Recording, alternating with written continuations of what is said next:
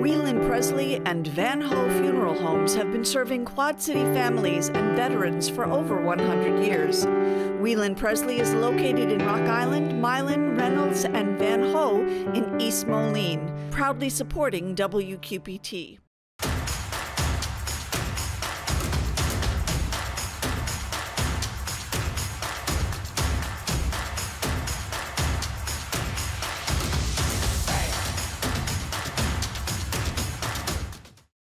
Alternatives is a proud supporter of WQPT and has been serving our community for 40 years. Alternatives provides professional guidance to maintain independence and quality of life for older adults and adults with disabilities. Illinois lawmakers return to Springfield in the coming days. Could there be changes in how the state taxes and spends?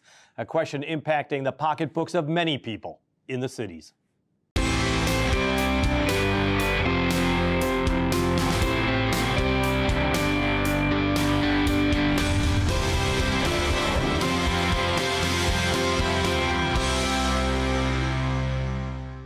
Illinois received an early Christmas present as reports came out that the state's revenues were better than some expected. But the state also has unpaid bills, pension fund deficits, and lawmakers who see new opportunities to invest rather than return taxpayer money. Democrats remain in firm control of both houses of the legislature, as well as the governor's mansion. So what's on the agenda? We talked with Western Illinois State Senator Mike Halpin, who is also chairman of the Rock Island County Democratic Party, about priorities, accomplishments, and failures. Let's talk money, because when you talk about Illinois government, it's always about money. And the Governor's Office of Management and Budget projecting a $1.4 billion in added revenues. That's a sweeter picture than you had expected, right? It certainly is. Absolutely. I expected increases now that we've got a lot of our debt payments down, but that number is certainly encouraging. And the current fiscal year numbers are also encouraging. So tell me about that. I mean, why is it encouraging at this point for Illinois government?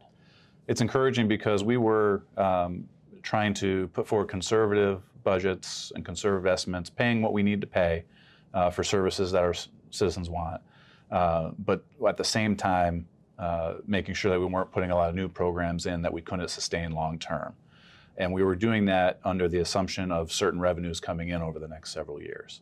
With that revenue coming in at higher numbers than we anticipated, it means we might be able to do more within those existing programs, continue to pay down additional debt. It just gives us a lot more flexibility when we're discussing legislation in next year's budget. So tell me where we are, because let's be honest, 10 years ago, Illinois was in such a deep hole as far as paying bills, its pension fund, the budget just being out of whack.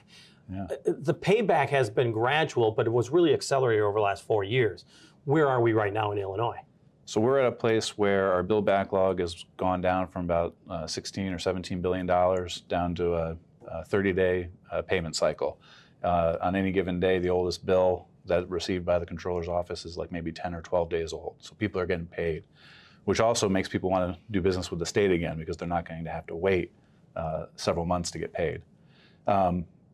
We've paid back all the interfund transfers, all the budgetary gimmicks from those years before I got there, where we borrowed from ourselves to make it look right on the balance sheet. We've paid that down. We've paid off our group health insurance debt. We've been making extra payments to the pension system. So we are now in a position where we have eliminated a lot of the structural impediments to a balanced budget.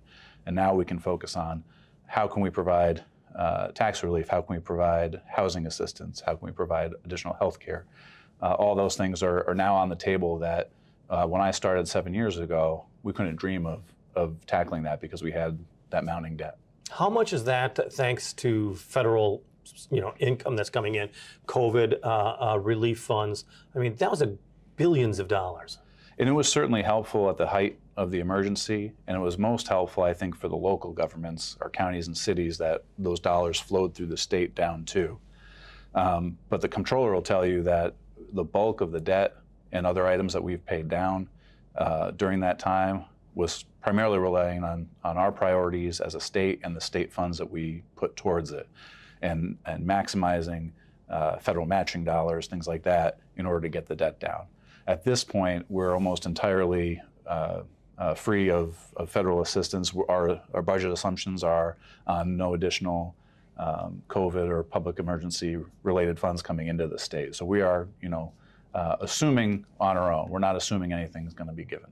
Well, when you look once again at the Office of Management and Budget's projections, they're looking for a surplus in this fiscal year, which ends at the end of June, but is forecasting for 2025 a deficit almost the same amount as the surplus is.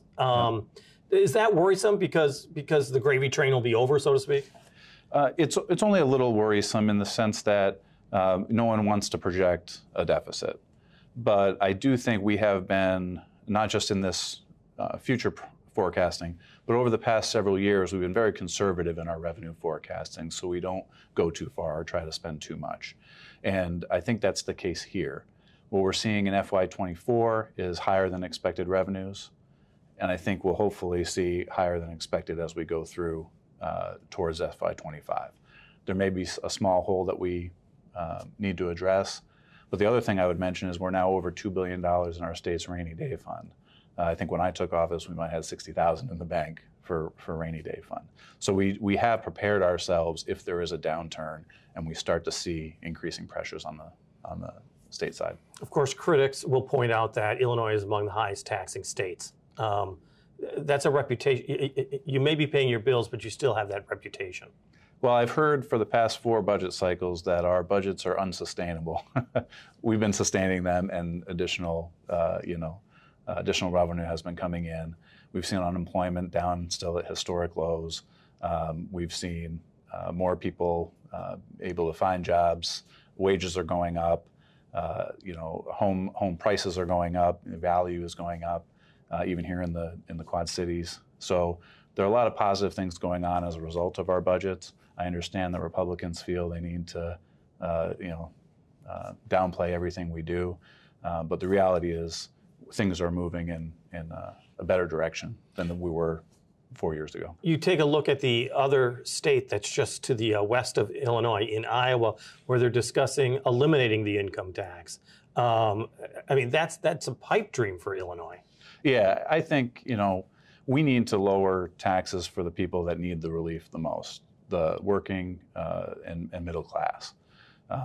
We're trying to do that by lowering property taxes through our education funding formula. But the reality is, in order to provide services that our citizens tell us we want, we have to have some sort of revenue.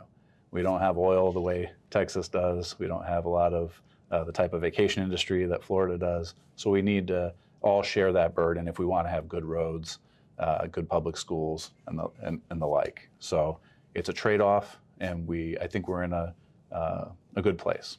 Let's talk about education, and let's start with higher education, because we're in studios that are at Western Illinois University. Western Illinois University and all of the public universities took such a massive hit during those 2 years of frozen budget, fightings between Governor Rauner and the Democratic legislature. Students started flocking to other states. Some professors just gave up after years of teaching. That's something that takes a long time to recover as well. Yep. What do you see as far as you're seeing the status of the public universities here? Because we're seeing some improvements in enrollment, but perhaps not fast enough. Yeah, and it's going to take some time to get back to where we were. We put record investments into our MAP grants to let low and middle income students go back to our universities. We put money in for capital to make sure, take care of some deferred maintenance that has been accumulating. What I do caution folks, I'm a member of the Midwest Higher Education Compact as the Senate appointee, and we need to make sure that we're not using enrollment numbers as the perfect level of whether a university is successful anymore, because nationwide there are just fewer high school students total. And that demographic change is going to continue over the years. So we need to make sure that our universities are robust enough to take care of the student population that they have, try to grow it where we can, but really emphasize quality programs that graduate students from Illinois and then back into Illinois where they can work. A lot of people, though, do use enrollment figures as the litmus test, and people question whether or not the brick and mortar facilities are even needed anymore, especially after the pandemic and so much online experience. And other people saying, I can't deal with the burden of college, so they go straight into the workforce or whatever. Does Illinois have to rethink its public education system for higher education? I think every state does. The type of students that you're talking about are out there, and they're becoming a larger portion of the student population. And I think we need to have institutions that can serve them. At the same time, there are some folks that will be more successful by having that in-person environment that may not do as well online or remote, and really need the support services in person that our universities provide. So I think there's a model for both, but we need to make sure that we're incorporating it, and each institution is playing to their own strengths. K through 12 schooling in Illinois got one of the biggest budget boosts in its history in this last budget. How do you see that paying off? I think it's going to continue the trend where we're putting the resources into the schools that we need to, so we can focus on STEM folks, getting them into jobs that are there. I think it's going to help pressure on teachers, make sure we can hire teachers. Schools can afford, to maybe offer higher wages for our teachers, which have kind of been stagnant. They can do more things that they couldn't do when we were having that significant pressure and we weren't really funding it the way we should have. One of the big investments is also for pre-K, preschool, and the Smart Start Illinois. The governor has made it pretty much his hope that every child who is 3 or 4 years old is eligible or capable to be in a preschool by 2027. Yeah. Is that still a reachable goal? I think it is, but we're really going to have to bear down and do it. We need the facilities, we need the staffing, and right now that's where the shortage lies. And so we need to incentivize that and make sure that every area is covered. It's still, I think, a feasible goal, but it's going to take some significant effort to get there. And I'm not totally familiar with the program. Is this pure government, or is there some way to make it a public-private partnership because so many businesses benefit from, preschool or childcare? Yeah, it's certainly a public and private in the sense that the facilities, whether they're a smaller home facility or larger, like some of the ones we have in the area, they're private enterprises, whether they're nonprofit or smaller or for-profits. So they are partnering. It's government assistance to be able to get families that need that access the most into the facility. We're certainly open to partnerships with private companies if they want to participate that when they specifically know it's going to benefit their employees. That is something I'm certainly open to. I'm sure the governor is as well. Western Illinois University here in the Quad Cities kind of expanding its child care education services. Is that critically important for the future of the state, is to get, as you said, more workers into that field? Yeah, anything we can do to speed up the timeline from getting someone who has an interest in serving these kids through to their licensure, we should be supportive of. It's a big bottleneck that we're going to have to get through if we want to meet those goals. You alluded to the minimum wage a little bit earlier, and on the first of the year, the minimum wage went up once again. It's now, I believe, $14 an hour, and also an increase. I've got it here. There we go. Tipped worker wages increased from $7.80 an hour to $8.40 an hour.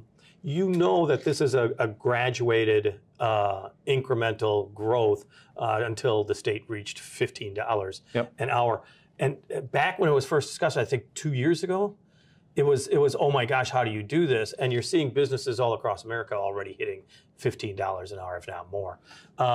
Should the graduated increases be sped up, or is it something that you think that when Illinois did it way back 2-3 years ago, you were on the cutting edge? I think we were on the cutting edge, and I would have, at the time, liked to see it get to 15 faster, but I understand the challenges related to that. Because when you see the inflation over the past couple of years, that $15 an hour, that purchasing power has already dwindled. So I'm glad that we did it when we did it. I'm glad that we're on a path to giving everyone another raise this year and as well as next year. I think we were on the cutting edge. I think private companies are seeing that they have to pay very competitive wages to get good workers, and I'm looking forward to seeing those workers benefit from all this. The other big issue that people have been talking about, of course, is crime. Whether you paint society as more violent than it was in the past, or whether you say that police aren't doing the work they're supposed to do, Illinois is trying to tackle it as best as possible. Controversial bill, of course, as you well know, that was passed. Yeah. And also the entire registration of assault weapons, which is now being challenged in federal court. Last time I talked to you about the assault weapon registration, it had just gone into the court system. You said that's where it should be. It should be settled in that way. Yeah, I think the question is going to be resolved one way or another there. And then once that comes down, we'll be able to figure out how to move forward. That's just like the Safety Act last year. The courts decided that it was perfectly constitutional, and so we're implementing it. And what we haven't seen, of course, is the purge, as lots of detractors said back then. What we've seen is a kind of reasonable approach by local states' attorneys and judges to get through the process of pretrial hearings. We haven't seen a large uptick in crime here locally. Overall, we're still at historic lows when you compare to the 90s and or even back as far as the 70s. So I think we have a good community here. It's a good process in place, and we'll just have to, if there are issues that come up here and there, we'll have to address them. But overall, I think we're in a general good place. What are the merits to, if you have an assault-style weapon, what are the merits to registering? I mean, what difference does it make? So what I think what the legislators that were most fully promoting it would say is that if it's registered and then there's an incident, it's a lot easier to track down, and I think it's a lot easier to prevent future weapons from getting into folks' hands that shouldn't be carrying them, or that are dangerous people. Do you think so? Yeah, I think that a lot of these weapons are not meant to be carried around in the general public. I think they are dangerous. I sometimes wonder whether we're focusing on the right people that are carrying. A lot of the folks in this area that have these weapons rarely even shoot them. At the same time, my former House colleagues failed to pass a bill that would have put more serious penalties on repeat gun offenders. And I think that dissonance, or that doesn't make sense to me. What is so worrisome is, of course, gun violence, and you think gun violence in schools. And I go back to thinking of all the times that all of the security measures have been put into schools, and a person's just able to take a gun and blast their way in. And a lot of times these people might have some mental health issues, but not necessarily a big criminal record. And so it's a societal issue. And you know the phrase, guns don't kill people, people kill people. So where do you get at the root of that problem? I mean, do you invest more in mental health? And if you do, how do you get the people that need that mental health the help they need when either their family could be in denial or certainly they could be? We've seen in the state and actually across the country that mental health services and intervening with people before they reach a point where whatever trauma they've experienced has pushed them that far. We've nationwide have a problem with that. And as we get our fiscal house in order here in Illinois, we want to continue to see increased resources put into that. We've increased Medicaid rates. We've done additional legislation to provide for increased access to telehealth, which helps rural communities a lot. And we need to do more of that. We need better residential facilities, because that is a huge lack of beds here in the state. So there's more work to be done. I think we do get bang for the buck out of it. One other area that I thought was interesting that went into effect in the first year was something called the Grocery Initiative Act. Mm-hmm. The Grocery Initiative Act is designed to reduce food deserts. Very important, I would think, in metropolitan areas like Chicago. But how does that impact the Quad Cities? Because there are food deserts here as well. Yeah, it happens everywhere. It's a different problem for the city than rural. but we still have them here, not just in Quad Cities, but throughout the rest of the 36th district. Rural towns don't necessarily have that small grocery store they used to have. They're relying more on Dollar General or other dollar stores to get groceries, which isn't always the healthiest option. So what this can do is allow for grocery stores to go into places that might not otherwise be economically feasible, and whether that's city or country.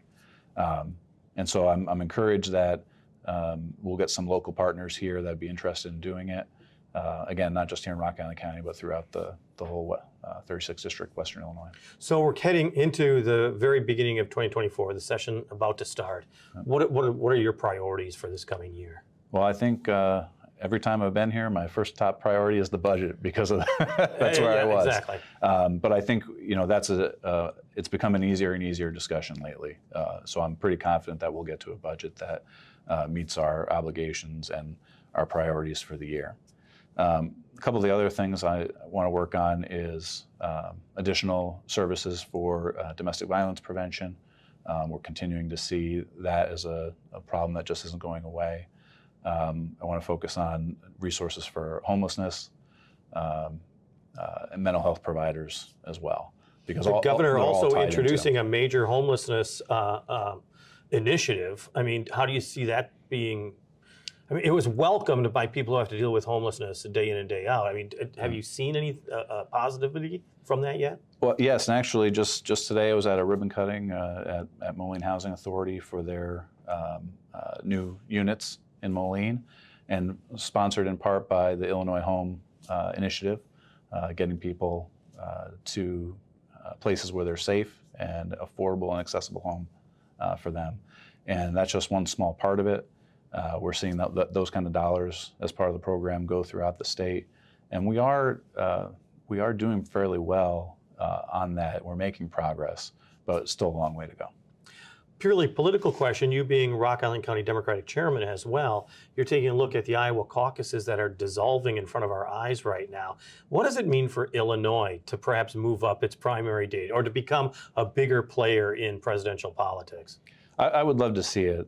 Illinois, just demographically, reflects the nation better than any other state. When you talk about our racial and ethnic diversity, our geographic diversity, urban versus rural, we are a microcosm of the country.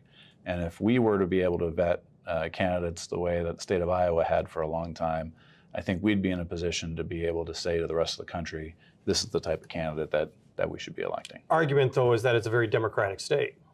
Well, but if you're talking about caucuses or primaries, it's those folks that are nominating, and the Republicans would have that same opportunity. Because the Republicans in Illinois, I would assume, reflect the Republicans on the national level, and then the Democrats represent the Democrats. So I think Illinois is actually pretty well positioned in that regard. Our thanks to Illinois State Senator Mike Halpin, Democrat from Rock Island. The session starts January 16th in Springfield. Lojo Russo has been very busy with concerts throughout the area, but we got a chance to meet up with her for a new performance of one of her originals. So here's Lojo Russo with The Secret. A lot of my songwriting is based on snippets of melody that kind of run in my head, or something that I say and then I realize that's got like a rhythm to it, a scansion, and I'll kind of play with that rhythm a little bit and see if anything else grows out of it. More often than not, I'm playing around on the guitar and just kind of popping through some different stuff, and this little pattern on the guitar starts up. Penny on the sidewalk, pick it up, down in my pocket, give it up.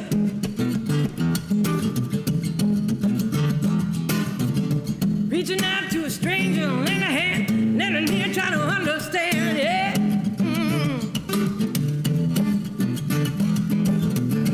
I've got a secret, small and shiny, like a pearl.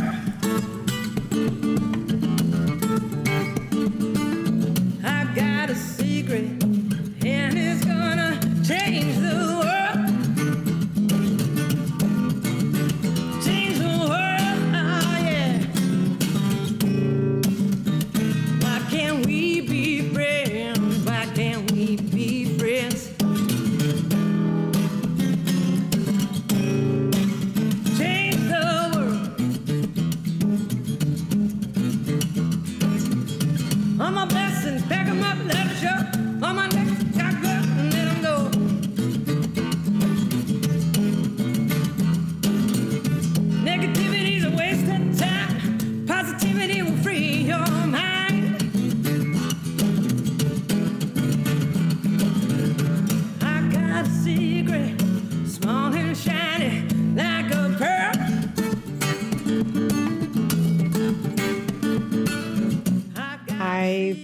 wrote a song based on a book I never read, The Secret. But I knew the premise of it, the overarching idea of putting good out in the universe, and the universe will bring the good back into your life. So that's the secret. Trying to remember that negativity is a waste of time. Giving up finding a penny on the floor and picking it up, but when you see somebody in need, you give $1 back. It's not this one-to-one kind of give and take. It's always trying to just give and give and give, and remember all the good stuff that we are thankful for. So. Penny on the sidewalk, pick it up, down in my pocket, give it up, give it up, give it up. Lojo Russo with The Secret. She's set to take part in the Songwriter Series coming up Thursday the 18th at the Galena Center for the Arts. And on Friday the 19th, she's set to join the cast of the Bucktown Americana Music Show, formerly known as the Bucktown Review. It's at the Niswanger Theater in Davenport. On the air, on the radio, on the web, on your mobile device, and streaming on your computer, thanks for taking time to join us as we talk about the issues on the cities.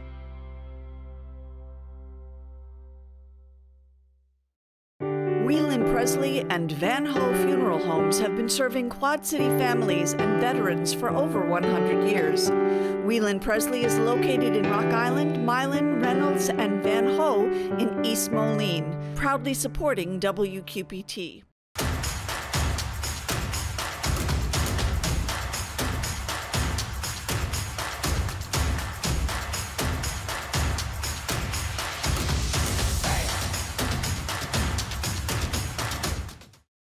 Alternatives is a proud supporter of WQPT and has been serving our community for 40 years.